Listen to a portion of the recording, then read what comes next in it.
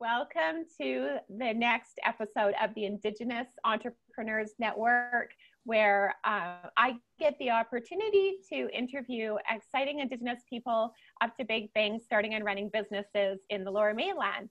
So my name is Loa Fridfinnson, and I am the owner-operator of Activ8 Corporate Relations and Training. And today I get the pleasure of speaking with another very exciting Indigenous entrepreneur by the name of Curtis Thomas of Warrior Plumbing. And Curtis has been running his business for some time, and I just recently was introduced to him, so I thought it would be great to hear a little bit about his story and how he got started. And just, what can you tell us a little bit about you and your business, Curtis? First of all, nice to meet you, Loa, and thank you for having me today. I'm happy to be here. My business is Warrior Plumbing, and I started it in about 2010. And the history, how it got started is really I had done my whole plumbing apprenticeship working for the same company for a number of years. And, it was great. I ended up getting my certification with the company. And then it was just before the Olympics, the construction industry kind of came to a crashing halt. And I got laid off for the first time in 6 years. And it got me thinking, what am I going to do? Because I hadn't really been in that situation before. And I was very lucky that the people I grew up with and within my network, lots of people were already in construction and nobody really seemed to be doing plumbing. So within a matter of 2 to 3 months, I started to pick up work, driving around in my 2014 Dodge Dakota. Kind of doing the one-man show, doing all sorts of jobs, from service jobs to smaller kitchen and bathroom renovations. And one of my friends in particular, he's a successful businessman, and he was giving me a majority of my work, and it came to a point where he said, Curtis, you need to start your own business, because up until then I was just kind of doing cash jobs, and I was kind of like afraid of it, right? I was like, I don't know, man. And he really pushed me in the right direction. He's like, what are you afraid of? And it's kind of, I was afraid of the unknown, right? But he still is a big part of my life today, and still one of my best friends. And he said, you're already doing it. Yeah. He said, I have this job for $20,000 and I can't give you cash for it. So here are your options. You go and start your own business, or you don't take this job. And he said, whatever you need, I can help you, but you're already running your own business, and I really think you should do it. So that's basically what I did. I think it was March 2010. I went to the Chamber of Commerce in North Vancouver, and I officially registered my business as a sole proprietorship. Oh, good for you. And then that's where it all started, kind of. And just running around all over the place by myself at first. And I have a good story for my first employee. So my first cousin, his name's Dave Thomas, and is 1 year younger than me. So our dads are brothers, and they're very close in age too. So Dave and I kind of grew up as brothers. And Dave also got into the plumbing industry. So it came to a point in my career where I just had so much going on and I needed some help.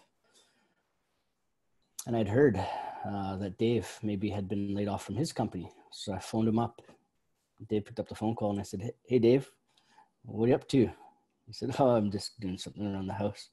He said, what's up? And I said, I need to hire somebody for my company. Are you interested? He goes, oh, wow. Yeah, sure. When should I start? And I said, I'll be there in 20 minutes. That's amazing. He said, are you serious? And I said, yeah, I'm serious. If you're really interested, I could use you today and then keep you busy, I hope, for the future. He said, yeah, that's awesome. So that's incredible. It. So Dave and I, we Dave still works for me. He's one of my top guys. And how many employees do you have? I currently have 12 employees. Wow. Yeah. Good size. I just hired yesterday. I just hired my first office manager / bookkeeper. Oh, fantastic. So it's the first time I'm having somebody come in who isn't somebody working in the field, which was a bit of a different process. I took it a little more seriously through the whole interview process. And yeah, it worked out well. I found a great candidate who's going to start May 19th, actually. Oh, that's fantastic. Well, it sounds Yeah. like your business has started off small, and did you know that it was going to end up being a lot more than a sole proprietorship? Did you have that vision, or how did you and Dave, and then did you think that was going to be kind of the extent of your employee situation, or did you always want to go bigger? You know what? That is a good question. So there is a bit more background to my company, I guess, that I shouldn't leave out because it's kind of come full circle now. Okay. So the Tsleil-Waututh Nation has their own economic development department called Tsleil Developments, who Dennis works for. Right. My mother is actually their receptionist and administrative assistant, and has been there for since they started, 25 years or something. So I was at a point, I struggled through high school. I actually got kicked out of school in grade 10 and had to come back and redo it. Yeah, so I really was there to play sports and socialize, and really had a hard time thinking about my future, and kind of came out of high school. You know, I always had jobs. I was always working, but they were just jobs. It wasn't necessarily a career. Right. And I came to a point when I was about 20, 21, 22, and I felt like I needed to think about a career. And I had some uncles that were involved in Tsleil development, and one of them is the late Chief Leonard George, and the other one is Matt Thomas. He's currently the president of our economic development, and they're my uncles, so they cared about me. And at that time, our nation was doing all of these brand new condo 100-unit developments. So they had all sorts of trades coming in through the nation and doing work. And they asked me, is there anything that you'd be interested over at one of our big job sites? And I thought about it, and I understood that plumbing, most likely you're going to have a roof over your head. Yes, exactly. Out of the elements. That is always in vogue, right? No matter what the economy is doing, plumbing is always needed. Yeah, so so in my mind, there's the top three trades. There's carpentry, plumbing, and electrical. So carpentry, they spend a lot of their time outside. Yes, in the elements. Yeah. Yeah, electricians, if they mess something up, they get electrocuted. Yeah, exactly. So I said, hey, I don't mind getting a little wet. Wrong? Yeah. Oh, so funny. So that they opened a door for me. They got me an interview, and with the company I ended up working for 6 years and doing my whole apprenticeship with. Oh, and fantastic. I even worked on those big developments within my nation for a couple of years doing my apprenticeship, and they would always check in on me, Matt and Leonard, and they would say, you know, how's it going? You know, we're really proud of you to be doing your training, and you stuck it out for a year, and then you stuck it out for 3 years, and then when I was soon to be getting my certification, they were saying, well, one day you're going to have your own company, and you're going to be over here, you're going to be doing these big projects. And at the time I was young and still scared of the big world, right? And sure. I just felt it was so far-fetched, right? I was like, wow, I don't know. But fast forward it to 2020, and yes, I'm actually doing the big projects over here on our reserve. I've got, we just are about to finish 175 townhomes since June of 2017. And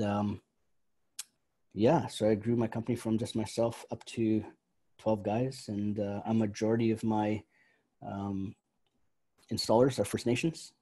Oh, that's great. Yeah, 8 out of 11 are status holding First Nations, and 5 out of the 8 are from the Tsleil-Waututh Nation. So oh, wow. Here I am. I have my own company, and we did about $2.2 million in revenue last year, and oh, congratulations. And still continuing, thank you very much. Still continuing to try to grow, and part of my business plan is to always create opportunities for my nation, because I think it really is important to me. I had a few opportunities that came through my mentors and came through my nation. And now I'm in a position where I can do that for other people. And, Oh, wow. and that will never change for me. That's really important. Oh, that's incredible. What an inspiring story you have, Curt. And it's so obvious that your passion is in not only building a great business where you can provide people with quality plumbing services, but also that you are helping to lift up and support others. And I think that being able to build a business with that as your foundation is so rewarding and inspiring to others as well. And, you know, I hope that a lot of the youth, Indigenous youth, watch this and hear about your story, because it just really shows that, especially having people that believe in you, and then believing in yourself ultimately, and taking those next steps, even if you don't know where they're going to lead, it does open doors, and it ends up, you know, bringing you to a place where you never could have imagined. Right? It's just about going for it, though. And I think that a lot of people, Indigenous and non-Indigenous, don't think about starting a business or taking that next step because of fear. And, you know, sometimes you just have to push through that fear and watch what happens, because it's amazing things. Like, I love your story. I'm so glad that you came to share it today. So it's incredible. Well, I appreciate that. And I can comment that, you know, fear is a real thing. And I still have situations where I feel fear within my business too, when you have your payroll is X amount per month and things like this. But absolutely, I think a big part of learning is being determined and understanding that you're going to go through this unknown process. And that's where the real learning comes from. And you're going to figure it out. You're going to figure it out, and you don't have to know everything yourself, and don't be afraid to reach out to others who know this, and surround yourself with the people you need. And you just have to, because you have to ask for that help. And there's always people willing to help you. For sure. Absolutely. Hands down. And even if somebody doesn't necessarily have any like family members or anybody in their immediate environment, get books read about people who are doing what they want to do, and learn from, you know, reach out to people, maybe if they don't even know them. Like, if somebody was to watch this video and be inspired by your story, and even just called to say, hi, Curt, like, I saw your video, and could you just give me a little bit of, you know, tell me a little bit more about what you did, because I'm interested in entrepreneurship. And I'm sure you'd be more than happy to take a 5-minute call to help someone out that way. So it really is about reaching out and not trying to do it all by yourself, you know, and I think mentorship's a big part of that. Yeah, absolutely. And if anybody watching this video ever wants to call me, I always answer my phone. I've always got 10 minutes to help other people, for sure. I know. Well, you can tell that that's definitely a part of who you are. Yeah. So to fund your business, did you get any financial help? From the beginning? No, from the beginning, it was all just cash flow. Wow. Good for you. That is not easy to do. No, for sure. I did in 2017, when I made that transition into the multifamily residential big projects. I had to look for funding. So I had a private investor who lent me some money, and I also got some funding through TAC, Tsleil-Waututh Aboriginal funding. They're wonderful. I got some grant money and some loans through them. So great. You're able to access that. Cool. Yeah. And have you done any training, any kind of marketing or sales training or anything like that? I am currently working with a business coaching program that I started working with in May of 2017.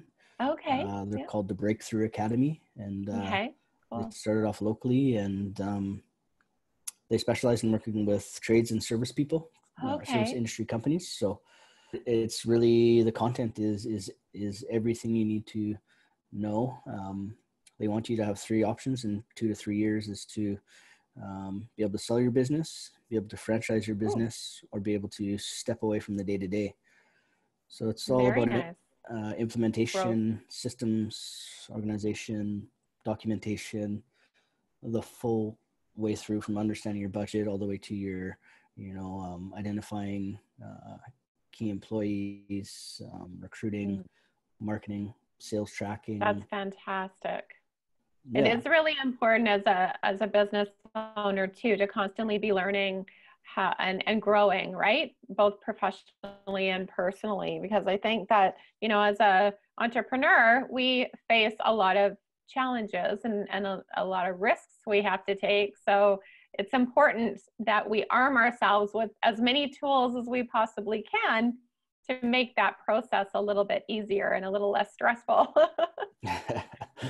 Absolutely. I mean, I'm a plumber and a gas fitter by trade, and I built my business due to my technical strengths, for sure. technical skills, and also I think that I'm very approachable and I get along with people. So if you're good technically and you get along with people, it seems to work wonders, especially in the construction industry. For sure. But I knew when I started doing over $1 million in revenue that I really need to take things seriously as a business and understand that 1 to 2% on my bottom line can be a large number. And working with that business coaching program, it's really opened up my eyes to things I never could have got to on my own, about working on my business and not necessarily in it. For sure. Yeah, absolutely. And what would you say, what kind of advice would you give to others who are thinking about going into business for themselves? What would you, if somebody said to you, Curt, I have an idea, I have a product or a service idea, and I'm not sure, if I could do it, I'm not sure where to start. Like, what would be your advice? Have confidence. If you want it bad enough, you can do it. Have a vision. Yes. It starts with a vision, right? And, totally. When you can dream up that vision, you can really start to write things down and figure out the steps to get to that vision. And if you can break it down into steps, it seems more manageable. And you can kind of map out at certain points and in certain steps where you're going to need outside help, or if you're going to need some funding. I just think don't take no for an answer. If anybody tells you you can't do it, you have to push through that, and you have to be determined, because when you're a business owner, nobody's going to do it for you. That is so true. I hear a cute little baby in the background. My apologies. Is that yours? My 8-month-old daughter. She's just waking up from a nap. Oh, so sweet. So you're a dad of a little one and you're a business owner. Oh yeah. Awesome. Yeah. You have 2 babies. I do. That's fantastic.